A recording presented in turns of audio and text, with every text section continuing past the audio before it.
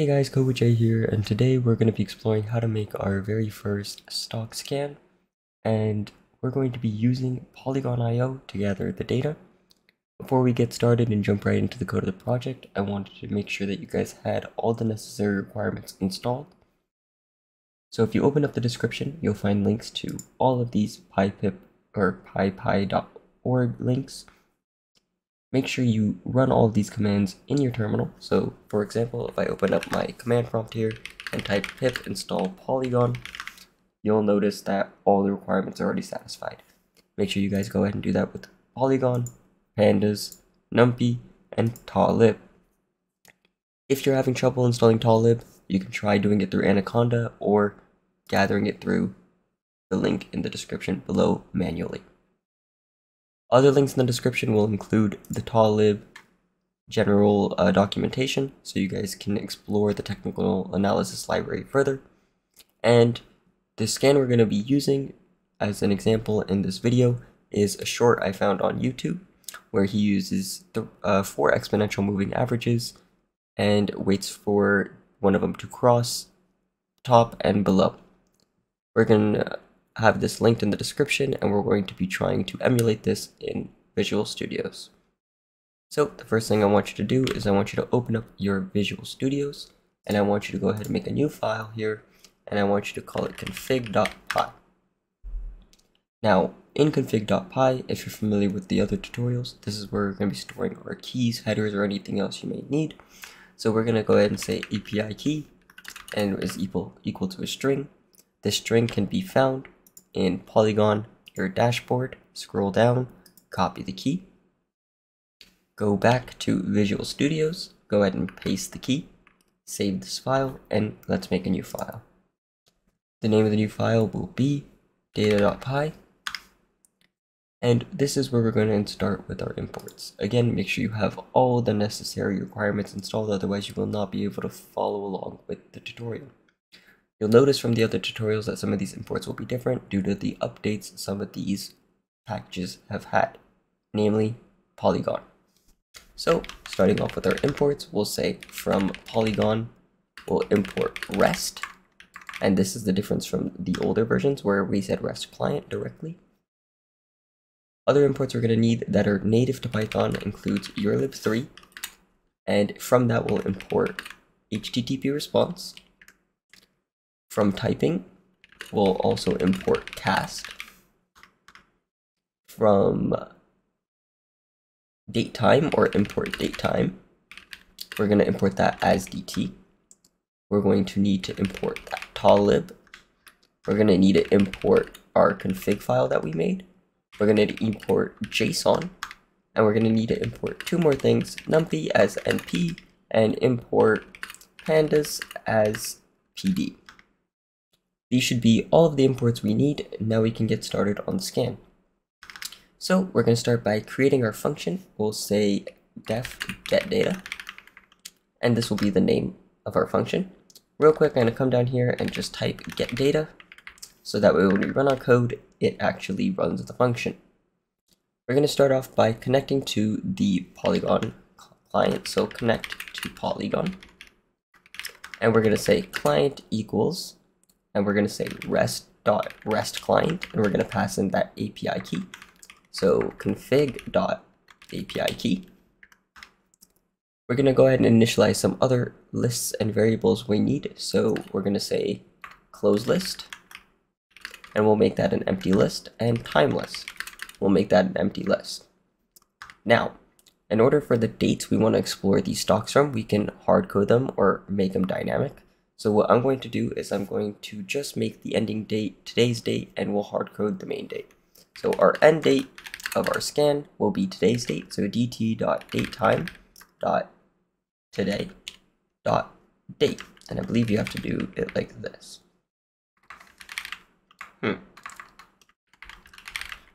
Pretty sure it's like that. We'll see when we run the code in a minute. Now, this is where we can actually start by getting the aggregate data. So aggregate data or stock data from Polygon.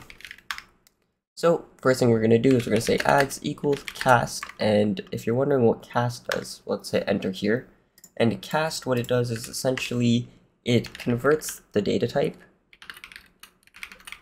that we'll receive from Polygon, and it stops it from being stored into like any. So it doesn't error out. A better description will be linked in the description down below.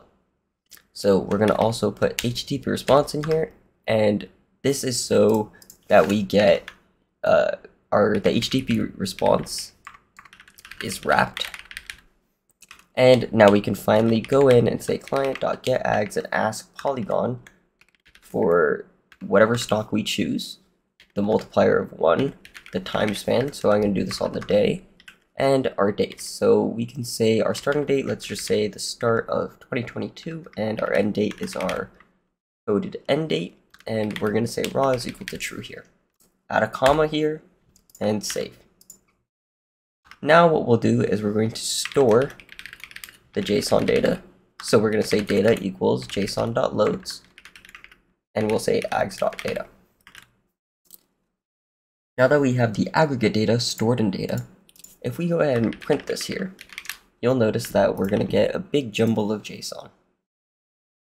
So if I go ahead and expand this, scroll up, you'll see that here's the beginning of the JSON.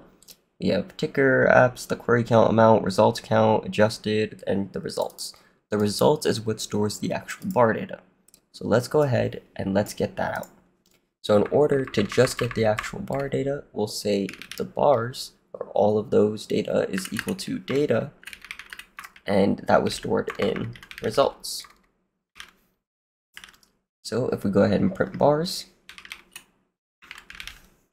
I will go ahead and run this and expand this, and you'll notice if I scroll up here, right where it started, we don't have the results, query count, adjusted, any of that, we just have the bars. Now we need to get the actual data out of the bars. So in order to get the data out of the bars, what you'll do is you can say in a for loop, for bar in bars. So for each individual one of these, instead of the entire thing, we're going to be looking for a specific value. So for the values that are in bar, we want to look for C. C is our close price of the stock of that day. So if the value is equal to C, we'll go ahead and we'll close list dot append that value. So that was stored in bar value. Another thing we're going to need, if we type elif, we're going to say if the value is T, or the timestamp data, or what date and time that was, we're going to say timeless, and we're not going to just append the bar value quite yet, because if you look real close, and in fact I'll copy and paste one of these in a line that I can see, like this one. If we copy and paste, we can see that the time value is this weird number. Now that is still the date in a millisecond format. How do we take it out of the millisecond format? We'll use pandas. So we can say pd.timestamp, and we can pass in the value that we were given. We can tell it that the time zone was GMT, and we can give it the unit of millisecond. I'm going to go ahead and delete this comment, and we'll just say converting from as timestamp to normal, or to readable, whatever you would like to call it. Now that we have the close list and time list, we can actually print these if you guys would like. So to see what you have, so we can print the closed list and we can print the time list. We can go ahead and run our application, and you'll see a bunch of timestamps and a bunch of closed prices. Perfect. Now we almost have all the data we need to check for those exponential moving averages crossing. However, how do we get the exponential moving average of these closed prices? That's where TA-Lib comes into play. So we're going to say using TA-Lib to get the EMAs needed from the trading video. So in order to do this, in the video we were told we were going to need an EMA 8, and in order to do that, we're going to say TA-Lib.EMA. We're going to pass the close list, and we'll pass the interval of 8. Now, very key thing here. We cannot just pass the closed list. TA-Lib requires our array to be a Numpy array. So let's go ahead and for this, let's say convert closed list into Numpy array. So we're going to say closed list equals np.array closed list. Now that we have this, we'll take this line here and we're going to copy and paste it down 3 times. So you can hold Alt and Shift on your keyboard and hit the down arrow 3 times. And in the video, we were told we're going to need we're going to just change the end here, a 13, a 21, and a 55. And change those accordingly here. So 13, 21, 55, and we have all the data we need. Now, the length of these lists are also 298, just like the rest. If you don't believe me, again, we can say print the length of EMA 13. Let's just say that. If we go ahead and print this, you'll notice 298 comes up, perfect. Now what we'll need to do is we're going to need to, just like the video said, we're checking for, I'll comment this, checking for when the 55 crosses under all the other EMAs or above. And that will be our entrance and exit points. So in order to check this, we'll start with a simple if statement nested into a for loop. We need to check this for each individual day. So for I in range, and since I showed you all of the lengths of these are the same, you can choose any one of them or even close list. I'm going to say EMA 55.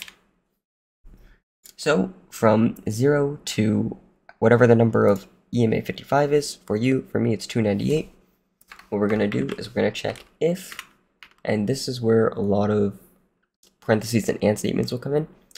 We can optimize this later in a future video if that interests you guys. But for now, we're going to do this just in a very basic way, where we're checking if the EMA 55 of that day crosses below the EMA 8 of that day. And what we'll do is and we'll copy all of this and we'll paste it twice, get rid of the last and we'll change EMA 8 to 13. And we'll change EMA 8 here to 21 and colon here, and if it does so, again, you can have it return whatever you want, go back to another function. Right now, I'm just going to print EMA 55 has crossed under all other EMAs on, and we'll put the date here. So the string of the time list I. So, because we stored the 298 timestamps into what date they actually were, we'll know for whatever date we get, we can just print it out on that day, and we should get this exact day that it crossed under. Now what we can do is we need to do this on the flip side. So elif, and what I'll do is I'll copy all of this, I'll copy all of this, I'll paste it, and I'm going to change all the less than signs to greater than signs. So I can get to this last one, change all of them, copy and paste this print statement, paste it, and just say crossed over, and have the time listed here. Now, if I go ahead and I run this script, you'll see that for all the instances where the EMA 55 has crossed over, stayed over, or under, and stayed under, we are getting alerted to when that happened, at least in a historic standpoint. Now, something you guys can do after the fact is maybe connect this code into a socket, and you can have this running live, so the moment the EMA 55 crosses below, you can get an instant notification as to when that happens. But for now, I hope you guys found this tutorial helpful. I want to thank you guys so much for helping Code with J hit over 100 subs. And if you guys liked the video, make sure to like it. If you disliked it, go ahead and dislike it. Sub for some more content, and I'll catch you guys next time.